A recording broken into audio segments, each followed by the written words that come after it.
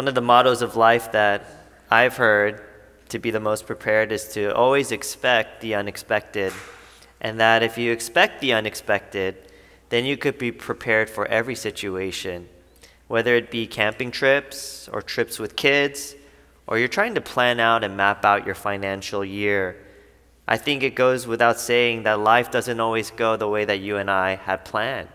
So maybe making occasions to consider what could go wrong, as well as what if this were to happen, then the thing that I predict is a great way to be being prepared. We're going to encounter another healing episode in which Jesus is going to heal another man, and that might feel repetitive after the past couple of weeks of covering Jesus healing a leper last week, and then 2 weeks ago, Jesus healing numerous people over in a city or a town called Capernaum. And even before that, Jesus healing or casting out a demon. And so it seems like these healing episodes happen over and over and over again, and it can feel a little bit redundant. And now I want to share with you, hey, expect the unexpected, because the way that Jesus heals this man is different than all the other healings that he does throughout the rest of the gospel. And so we're going to see what distinguishes this healing amongst all the other healings that he's done, as well as what this healing reveals about himself. If you have your Bibles, and I hope you do, please turn with me to Mark chapter 2, verses 1 through 12. Mark chapter 2, verses 1 through 12. It's page 837 if you have a Bible from church. Mark chapter 2, verses 1 through 12.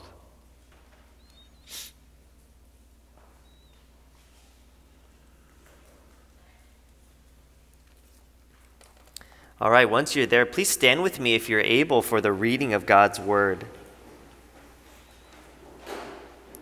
We stand as a sign of reverence and respect for God's word, and so we stand together, hearing and reading God's word from Mark 2, 1 through 12. This is the reading of God's word. And when he returned to Capernaum after some days, it was reported that he was at home, and many were gathered together so that there was no room, not even at the door. And he was preaching the word to them. And they came, bringing to him a paralytic carried by 4 men. And when they could not get near because of the crowd, they removed the roof above him. And when they had made an opening, they let the down bed on which the paralytic lay. And when Jesus saw their faith, he said to the paralytic, "My son, your sins are forgiven." Now some of the scribes were sitting there, questioning in their hearts, "Why does this man speak like that? He is blaspheming. Who can forgive sin but God alone?" And immediately Jesus, perceiving in his spirit that they thus questioned within themselves, said to them, "Why do you question these things in your heart? Which is easier to say to the paralytic, 'Your sins are forgiven,' or to say, 'Rise, take up your bed and walk'? But that you may know that the Son of Man has authority on earth to forgive sins," he said to the paralytic, "I say to you, rise, pick up your bed, and go home." And he rose and immediately picked up his bed and went out before them all, so that they were all amazed and glorified God, saying, "We never saw anything like this." Amen. You may be seated. The grass withers and the flower fades, but the word of the Lord endures forever. If you look down with me at verse 1, we see Jesus returning back to Capernaum, and that happens right after Mark chapter 1, verses 40 to 45, when Jesus heals a leper, and because of the leper who had distinct instructions not to tell people about Jesus and his miracles, ends up disobeying and blabbing his mouth about what Jesus had done for him, Jesus was cast out into the wilderness, unable to go back into the towns because of just a critical mass and following that would have come every time he gathered. Mark chapter 2, verse 1 tells us that this happened after some days, after some of the hype had died down. He returns back to Capernaum after being forced out of the wilderness, but he still is drawing crowds. If you look down with me at verse 2, Jesus isn't naturally healing at this moment, but he's preaching the word to them. And still, even still, there's no room to gather. Verse 2 says that there's not even room towards the door. This place is packed. And Mark makes a comment as to the popularity of Jesus' ministry, not to denote success or momentum, but rather the popularity of his ministry provides a foil, an obstacle for four friends who are trying to bring their paralytic friend towards Jesus. We see their plan unfold in verses 3 to 4 of these four friends who try to bring their paralytic friend who is unable to walk to the place of Jesus. So the front door is shut. There's no way to go through Jesus through the crowd. The crowd is even at the door that's described in verse 2.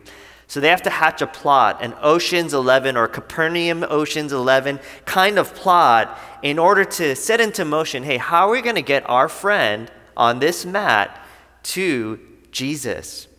And so they know that back in those days, they had a one-floor house with a roof that was flat, and they had an exterior staircase in which they could make it to that roof. The roof back in those days were made through wooden beams, but within the lodging between those wooden beams, you would stuff it with straw, with mud, and fill the gaps. After you filled the gaps of that with these wooden beams, you would go ahead and overlay tile on the top and on the bottom of that house. Now, you have to think about these men. They go ahead and carry their friend all the way up to the top, and then they work themselves into digging through the wood, digging through the mud, digging through the tile, just 2 feet's worth in that roof, big enough in order for them to put down their friend and bring him to the feet of Jesus. It was a laborious process, and it was a process that took time. You could imagine you're sitting there listening to Jesus talking, and you start hearing scraps up on the ceiling. Then you start seeing debris start falling down. Then you see a hole open up, and you see a head peer down at that hole, looking straight at you. It's not easy to teach, given those kinds of instructions. Believe me, I know. It is very hard to teach when that's happening. And they must have just been filled with like, what is going on? Who are these guys? And what are they even doing? Some of the thoughts that maybe are associated, imagine if yourself that you're there listening to Jesus in this house, and what you would have thought about those four friends and that paralytic as you're trying to listen to the message of Jesus. You see them come down, and you look up and you're like, how irresponsible of them. They didn't come early. They didn't refresh Ticketmaster like I did at 12 p.m. at night over and over again to get these kinds of seats. Now these guys are trying to sneak their way in. They should have been more responsible. How reckless of them. Don't they see that they could get someone really hurt? What if one of those beams, God forbid, just landed on us because of what they're trying to do? How irresponsible, how reckless, how impatient are they? I'm sure Jesus would have stuck around. He would have cared for their friend who's a paralytic.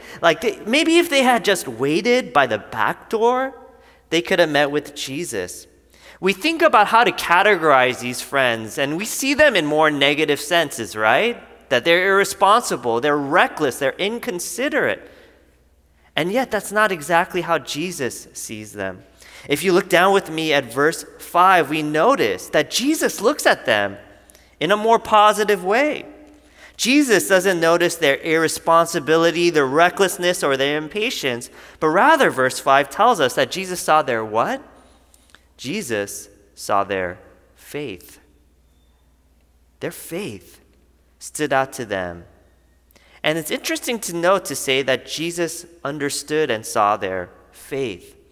Because the way that we would use faith is describing it more as a feeling or maybe more as knowledge. When these four friends came to Jesus, they weren't coming up with holy hands lifted up and tears, or I guess in our church here today, it's clapping. It's like, oh, clapping is maybe a sign of faith when we sing together. So there was no feeling, no emotion. That wasn't what Jesus saw. Nor did they come and say, oh, Son of the Lord Most High, oh, Son of David, we have come, you who are triune, Father, Son, and Holy Spirit, eternally existing together. We have brought you our paralytic friend. They do not display any amount of knowledge or any degree of sincerity. All that Jesus measures about who they are and what they believed is seen by their what? it is seen by their action. And this gives us an opportunity to hone in on what Jesus saw specifically about these friends, about their faith. These friends display for us here today what genuine faith in seeking Jesus looks like. It's more than just knowledge. It's more than just sincerity or a feeling or an emotion. But genuine faith, seeing it upon these two people or upon these group of friends, has two characteristics. Number one, genuine faith needs an object. The reason why in which they sought and made all of these plans in order for their friend to see Jesus is because they truly believe that Jesus, the object of their faith, had the power, ability, and the will to heal their friend. Their faith was not misplaced. It was not in some kind of technique. It was not in some kind of religious ritual. The reason why they're moving heaven and earth to get their friend there is because they put their faith in Jesus. Jesus is the object of their faith, and faith always needs an object to put their hope or trust in. Faith works a lot like love, where you cannot just say, I love, right? You can't say that. Or you can't say, I love. And I don't know if there's any Ted Lasso fans in here, but it doesn't make any sense to say, I believe in believe. Like what? You can't believe in believe. Belief, faith, love, it all needs an object to direct its affection or place its hope in. These four friends went through all of this laborious process because they believed and they put their faith in Jesus. Jesus is the one who's able to heal our friends. We need to get our friends to Jesus. Faith needs an object. Secondly, we want to share that genuine faith works.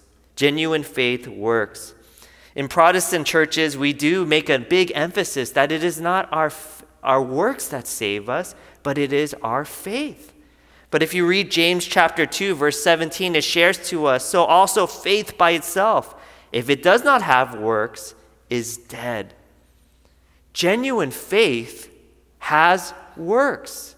It is not the root of our salvation, but it sure is the fruit of our salvation. If we have genuine faith, it manifests itself into action, into response. And you see this in these men. They could have stopped at any time. They could have said, oh, well, we were too late. Doggone it. I guess that door was closed. I guess it wasn't God's will for our friend to be able to meet Jesus.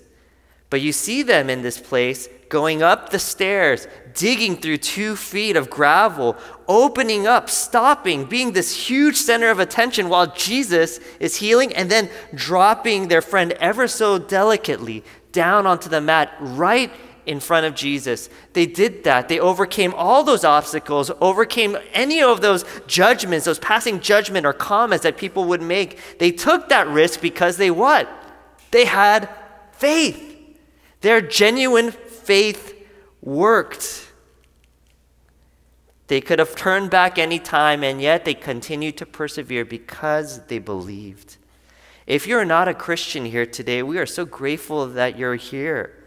When you look at these 4 friends and their desire, their insistency, their stubbornness to go and seek Jesus out, can that pursuit of Jesus be said about you?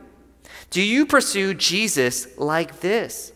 Because these men provide for us here today a model of what it looks like to be desperate, to see Jesus as the object of their faith. And if you are seeking Jesus here today, learn from these men. Seek seriously. Seek seriously. Don't do it as a passing time. Don't do it as a side hustle, but give your devotion and attention to Him. I love this quote by American poet Ralph Waldo Emerson, and I know it's been true in my life. Man is as lazy as he dares to be. The way that in which we're stopped by our own laziness is all stopped by ourselves. It is our volition that stops us. I've talked with students here in my time in youth, and I'm a good Calvinist, so I'll say to them, yeah, it's God's will to save. It is up to God and God alone. And so some of them, and they're clever because they listen to my preaching, not because they listen to my preaching, but because they want to use my preaching against me. They say, well, I guess I'll just leave it up to God to zap me with Holy Spirit juice. And then when God zaps me, that's when I'll turn my life around. That's when I'll give my life to Jesus. But they could go on living their own life, doing their own thing, seeking after popularity, dates, and academic acclaim. And they just think that by God's good graces, that he'll just kind of zap them in without any effort, without any seeking of themselves. Hebrews chapter 11, verse 6 tells us God rewards those who earnestly seek him. And if you are not a believer here today, do not wait for God to just supernaturally, magically just change your heart. You need to be seeking after him. Who is Jesus? What's all the big fuss about Christianity? What does the Bible really say about what Jesus says? What are my own preconceived notions and thoughts about Christianity? What makes me not look at Christianity from an objective lens? Maybe it's because I've been hurt by people in the church. Maybe it's because I've seen hypocrisy in people in my family. Maybe that's guarding and shading the way that I'm looking and approaching Jesus here. We want to invite you here today to seek Jesus seriously. When you unclutter your mind with thoughts, doubts, and negative examples, and you look to the objective Word of God, seek Jesus because he is found through here. Do not be lazy, but seek him seriously. Secondly, if you are not a believer here today, seek Jesus obediently. Because when you're trying to find Jesus, he's not going to just ask you to revise your ideas about what makes a good life, about who he is. He's going to ask you to reform your life. You cannot just look at Jesus from a microscope and say, how interesting. He can be fully God and fully man. That's pretty cool. He's not a subject to be studied, but rather, he is there to be Lord and Savior over your life. So if you come to seek him, you must seek him obediently. Theologian P. Carnegie Simpson says this: we had thought intellectually to examine him. We find he's spiritually examining us. The roles are reversed between us. A person may study Jesus with intellectual impartiality, but he cannot do it with moral neutrality. We must declare our colors. Jesus gives to us here today in Mark chapter 2 a way of what it looks like to genuinely seek after him. And why do they do that? It's because of their faith, a faith that places its object in Jesus, and a faith that actually works. But expect the unexpected, right? Because we would think, all right, that this story could kind of end here. Like, wow, these friends really just overcame every obstacle, every limitation in order to bring their poor friend down to Jesus. And we would think we can just tie a knot on this, ship it away and say, all right, this healing done, next. If Jesus just healed this man, and this man just deserves to be healed, right? He was able to go through all of these different trials and tribulations and all these hurdles in order to be at the foot of Jesus. But here, expect the unexpected, because notice Jesus' response to them in verses 5 through 7. Notice what Jesus does not say in verse 5. And when Jesus saw their faith, he said to the paralytic, my son, your sins are forgiven. Notice what he does not say is, my son, you are healed. Verse 6 goes on. Now some of the scribes were sitting there questioning in their hearts, why does this man speak like that? He is blaspheming. Who can forgive sins but God alone? Jesus does something so unexpected and goes ahead and not heals this man, but declares upon this man, your sins are forgiven. And that response makes everyone question or unhappy. The first of which are being the scribes. Verse 6, we see the scribes' response to Jesus, questioning inside of their hearts, why does this man speak like that? He is blaspheming. Who can forgive sins but God alone? We're introduced to the scribes in Mark chapter 1, in verses 21 through 28. And scribes back in those days were experts in the word of God. In a place where literacy was less than 5% of the population, scribes stood out not only in being able to read, but in being able to write. And not in just being able to write, but being able to teach. Being able to teach the word of God to others. Not only being able to teach, but to also know the word so well to apply it into their lives. People would come up to scribes and say, what does the word of God say about whether I could work or do this on Saturday? What does the word of God say about how I'm supposed to discipline my son? What does the word of God say about how we are to conduct business, this kind of business in this life? Can we sell wine? Can we sell wine to Gentiles? Can we sell wine to Jewish people? And so scribes would get all sorts of these kinds of questions, and using their knowledge of God's word would be able to make opinions, or not opinions, but be able to give their verdict as to what God's word says about that specific issue. Scribes was like a teacher, a professor, and a lawyer, all wrapped into one. It was a very professional and a very elite kind of job that you would need a lot of studying, as well as a good base of morality for. You wouldn't want to listen to a scribe that did everything contrary to what he said. So these were moral men. These were well-studied men, and specifically, these were men who were studied in the Word of God. And so, upon hearing Jesus saying, your sins are forgiven, their clocks are, or their mind is racing at this moment. How can this man speak like that?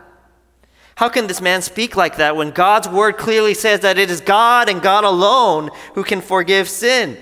Their minds could have turned to Exodus 34, verse 6. The Lord passed before him and proclaimed, the Lord, a God merciful and gracious, slow to anger and abounding in steadfast love and faithfulness, keeping steadfast love for thousands, forgiving iniquity and transgression and sin, but who will by no means clear the guilty, visiting the iniquity of the fathers on the children and the children's children to the third and fourth generation. They could have clearly thought about Psalm 103, verse 3, the Lord who forgives all your iniquities, who heals all your diseases. They could have easily turned to Isaiah 43:25, I, God, I am he who blots out your transgressions for my own sake, and I will not remember your sin. Or our call to worship passage in Micah. All of these give specific reference that it is God and God alone who can forgive sin. And it can only be God who can forgive sin because sin is what? Sin is rebellion against God. Sure, it hurts your neighbor when you steal from them, when you hurt them, or when you gossip or lie to them. But the real rebellion, the real person that it hurts, on a more major scale, is that is rebellion against our Creator. And if our sin is an offense that we do against or to God, then it must make sense that only God and God alone can forgive sin. Imagine for yourself here today. I feel like I use this illustration in Cross Seeds, and I use almost the same people, but because you guys are sitting right here, this is my brother Ian, and this is my brother Michael. Not genuine brothers, but brothers in Christ. Well, I guess that does make them genuine brothers, but go on and so forth. And so imagine for yourself, they're in a tiff, right? They're fighting about something inane, right? I don't know. Michael stole $5 from Ian or something like that. And then Ian is really mad, like, you stole $5, I saw you, and then Michael is justifying it in some kind of weird way, and they're about to fight, and I just break them up as a good pastor would do, and I said, hey guys, don't fight, all right? Hey, Ian, I forgive you. Yeah. So Ian is gonna feel like, oh, sweet, right? Man, awesome. How's Michael gonna feel? You don't have any right to forgive Ian. He didn't do the wrong to you, he did the wrong to me. Forgiveness can only be given by the offended party. As a third party, I have no right, even as a pastor, to forgive Ian.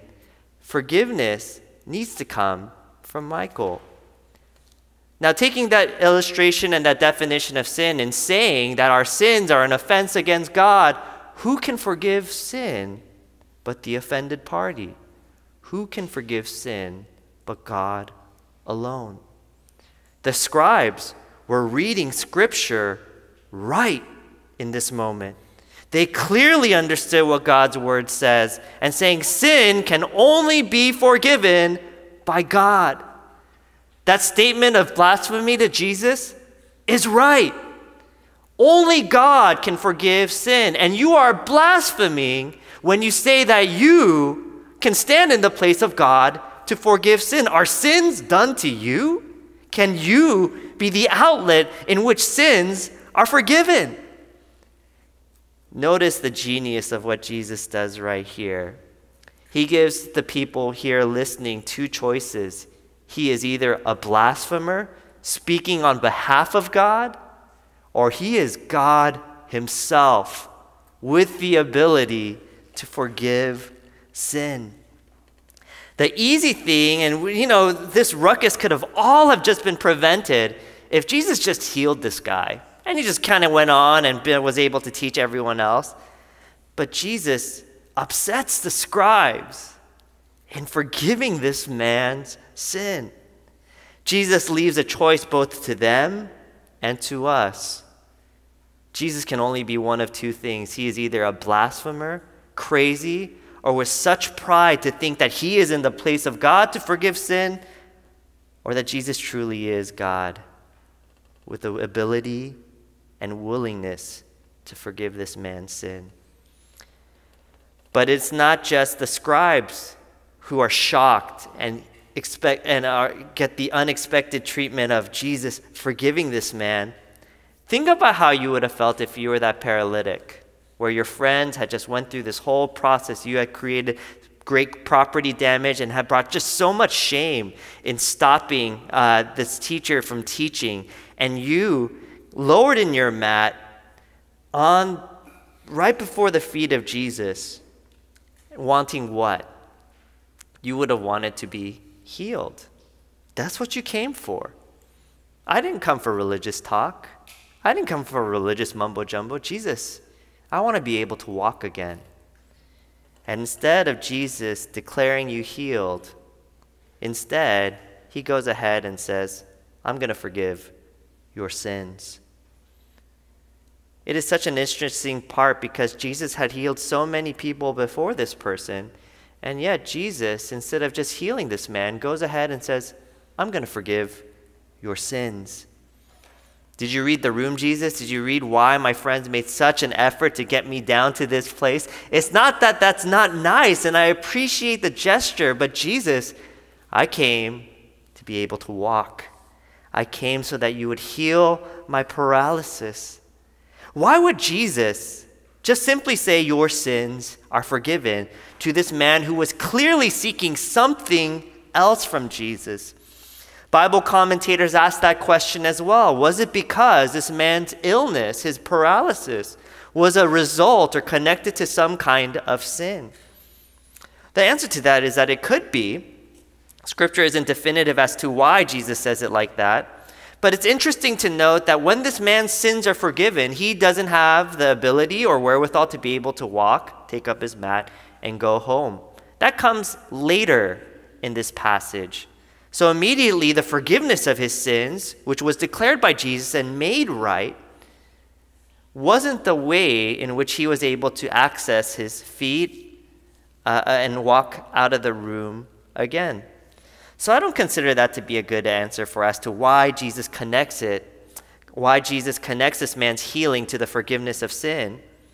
Another Bible commentator writes, could this be that Jesus connects the idea of this man's forgiveness of sin to his healing, be for Jesus to use this man as an object lesson to be able to show that he truly has the ability to forgive sin?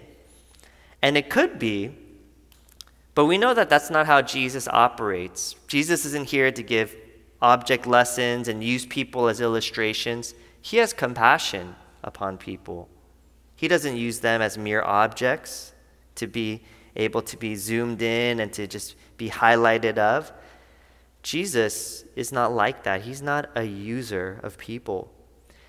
And so why then? Why does Jesus connect this man's healing with the forgiveness of his sins? And the reason, I believe, is this. The reason Jesus tells this man that his sins are forgiven is because Jesus knew what this man needed the most. This man needed to be forgiven of sin. What he thought was his greatest desire, what he presumed was his greatest need, was his ability to be able to walk. That would be any paralytic's great desire, right? They would want the ability to be able to walk again.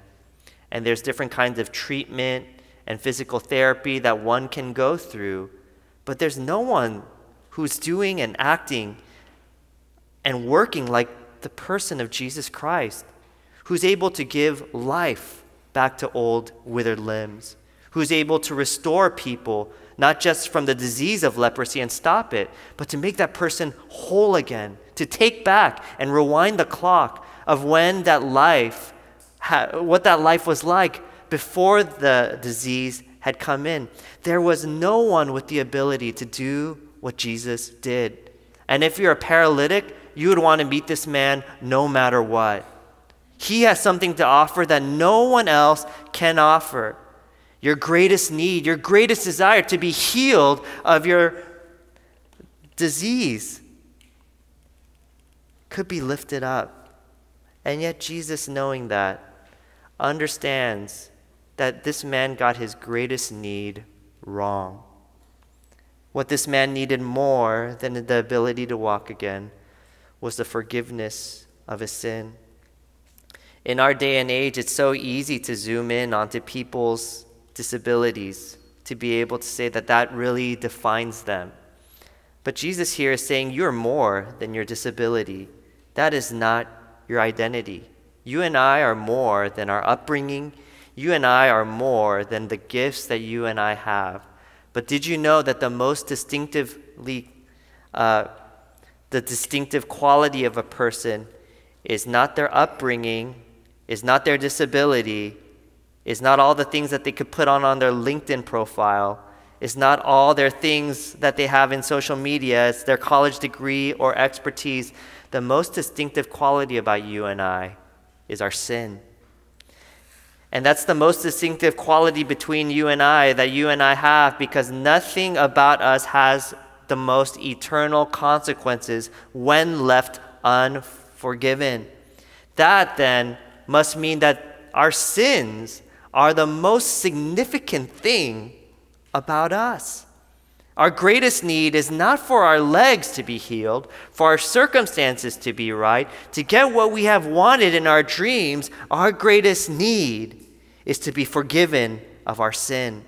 Pastor John MacArthur says this: to escape the wrath of God poured out on sinners eternally in hell, the greatest need of man is to escape the wrath of God poured out eternally on sinners in hell. Only Christianity, only the Christian gospel offers the benefit that meets that need. Only through the Christian gospel can anyone escape the wrath of God poured out on sinners eternally in hell. What sends people to hell? You say sin. No, it is not sin alone that sends people to hell. It is unforgiven sin. It is unforgiven sin that sends people to hell. hell is only occupied by people whose sins have never been and will never be forgiven.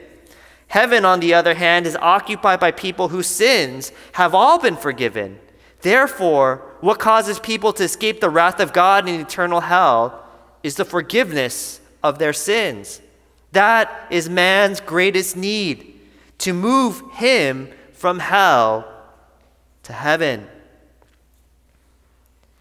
Jesus heals this man of his greatest need.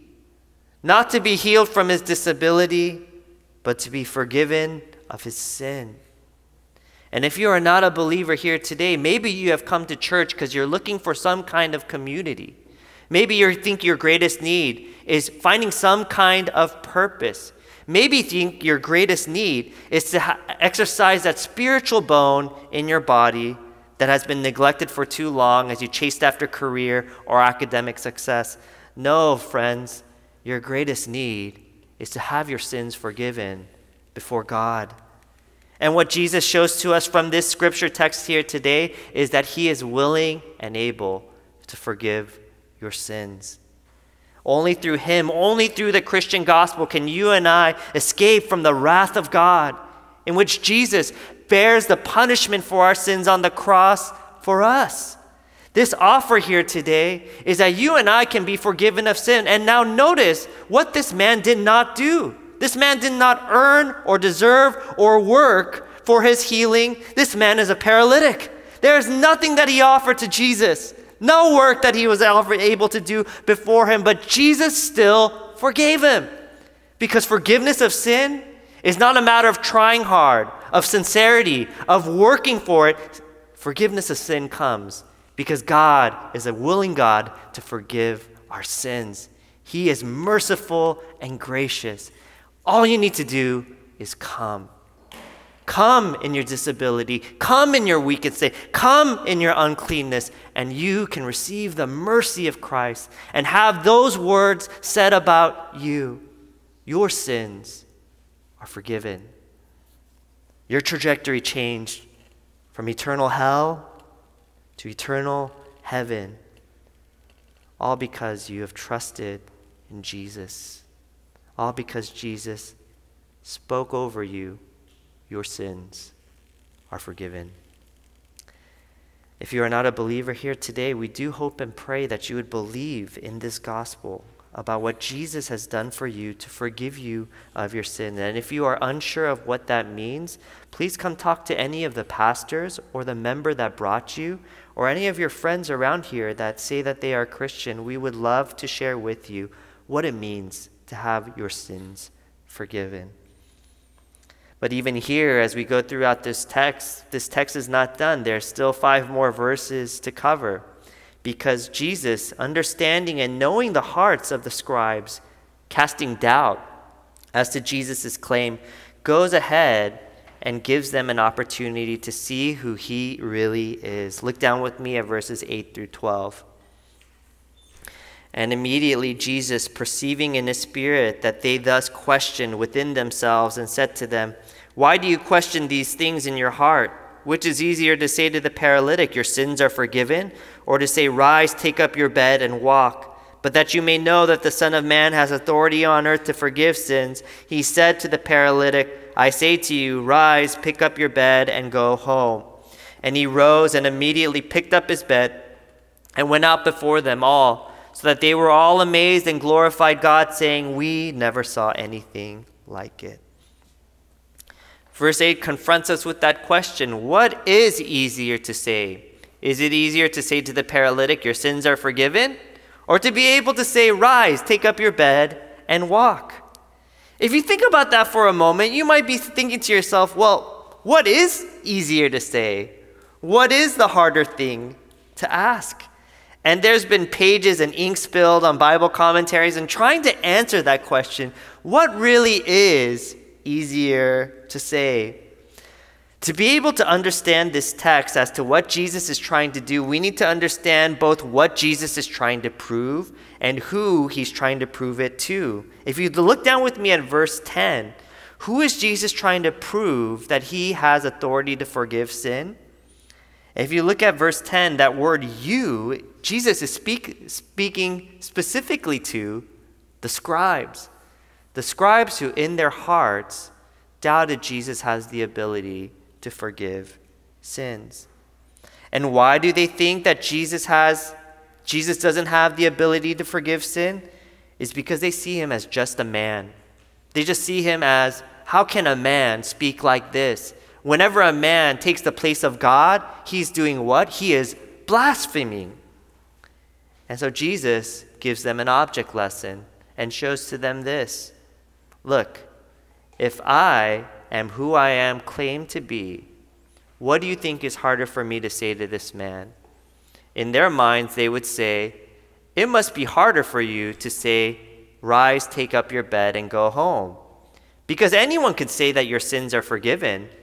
And there's no definitive way for us to prove whether those sins are forgiven or not. But if you were to go to this man, what's harder to prove is that if I could really prove that I healed this man. Because I could say, rise, take up your bed, and walk. And if that man in front of everyone is still unable to walk, I have just proven to all that I do not have the ability to heal. That I don't have the authority to make this man whole again.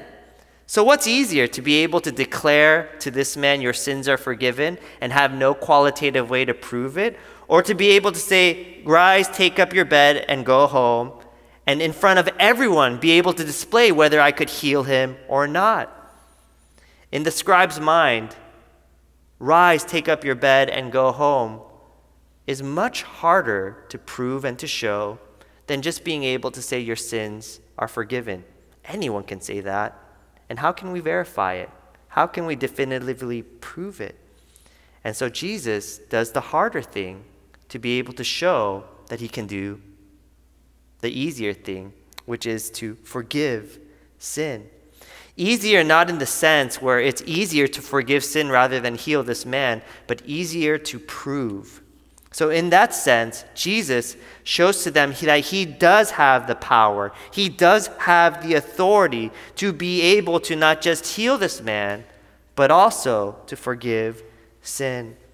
Verse 12 ends in a great culmination of people amazed, glorifying God, speaking to themselves, we have never seen anything like this.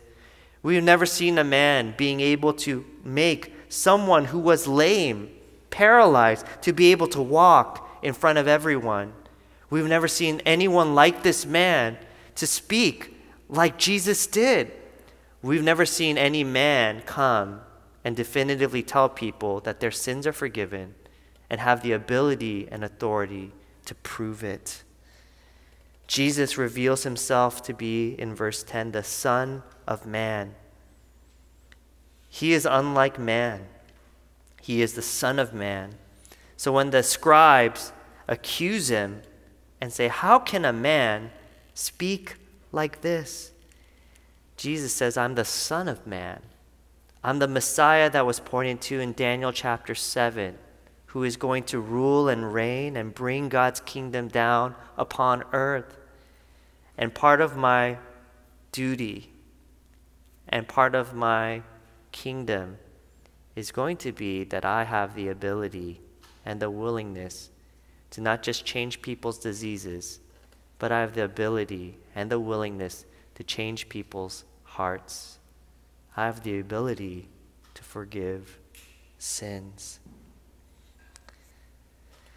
Jesus meets people who are spiritually paralyzed, and these people are the scribes that we see in verse 6, who are sitting specifically enough. They're not encouraging, exhorting. They're not praising God just like everyone else. They're sitting, doubting, complaining, judging. Empty religious knowledge will never change and transform your heart. What Jesus shows to this paralytic, to his friends, and to all the people gathered into this house, that Jesus is the true Son of Man, the Messiah, with the ability and the willingness to forgive sin. Jesus confronts this man of his greatest need. His healing, which came afterwards, wasn't the great result of this rejoicing and proclaiming. This man will be found in heaven because of Jesus meeting his greatest need, his need to be forgiven of sin. Because new limbs will wither again, circumstances will change, relationships, even the best ones, will die and fizzle out. And yet, what Jesus gives and grants to us in forgiveness of sin lasts for an eternity of a life. You and I need, and our most important need, is the forgiveness of our sins. And as a Christian here today, if you are a believer in Christ, can we just rejoice over this news that our sins are forgiven? I know that as Christians, we live a very difficult life living in this world. There are significant challenges and discouragements that come. And there's many times in our hearts where we feel like we need certain things. We need certain things to go our way. And yet, when was the last time that you and I thought about the state of our heart, that our greatest need has already been met in Jesus? Not been met because of our great works, all the things that we do for church, all the different ways we try to serve the Lord in our families and to our friends. But our greatest need has been met through the gospel of Christ. And if our greatest need has already been met, we should be able to rejoice and be amazed and glorify God just in the same manner and way that the people left when they saw what Jesus did in verse 12. I'll close with this illustration. It comes from It comes from a disabled woman by the name of Joni Eareckson Tada. And she was paralyzed from the shoulder down after going through a diving accident when she was 17. And at first, the first 2 years of her life, she was discouraged, she was depressed, she was suicidal. And then the gospel became clear to her later on in her life. And after that, even though she was never healed from her disability, she was paralyzed from the shoulder down, that she was an advocate who stood in the place and pushed disability laws in government, as well as to speak on behalf of the Lord and saying and declaring, God is still good, even when I am disabled like this. She, again, a very famous paralyzed woman goes ahead and she talks about an uncomfortable situation that she was met with at a conference where she was there and she was surrounded by 600 other people. And then the conference speaker goes ahead and tells everyone as he closes to go onto their knees and end in prayer. So as you can imagine this, 600 people push away their chairs and they go on their knees, everyone except Joni Eareckson Tada, who's confined to her wheelchair. She's the only one sitting and not kneeling in this great conference. She recounted as she looked around that she couldn't stop crying. But notice her words, and these are the words of a paralyzed person who knew that her needs were fully met in Christ. She writes, and I quote, "Oh, and I was not crying out of pity. I mean, I wasn't crying because I felt strange or different, that I was the only one sitting. No, my eyes were wet because it was so beautiful to see everyone kneeling in prayer.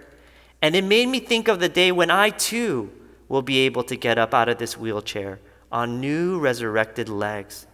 I can't wait for that day because when I get my glorified body, the first thing I'm going to do with my resurrected legs is to fall down on grateful, glorified knees. I will once again have the chance to say with Psalm 95:6, 'Come, let us bow down in worship. Let us kneel before the Lord, our Maker.' You know, I realize that in heaven, I'll have the chance then to jump and dance and walk and run. It will be my privilege. A new body that can move will be a blessing for a job well done on earth. But I think that kneeling very still on bended, glorified knees, I think when I get to heaven, that'll be my sacrifice of praise. To not move when I will be able to move will be my one last chance to show the Lord how thankful I really am. Friends, have Jesus met your greatest need? Will you give a sacrifice of praise like this? Can we understand and know that Jesus has already met the thing that we needed most, the forgiveness of our sins? And if that being the case, when you and I go to heaven, what will our sacrifice of praise be? How will we glorify God when we're there? Praise God for his forgiveness. Praise God for his grace. And may we rejoice and delight in the news of the gospel that our sins are forgiven in Jesus. Let's pray.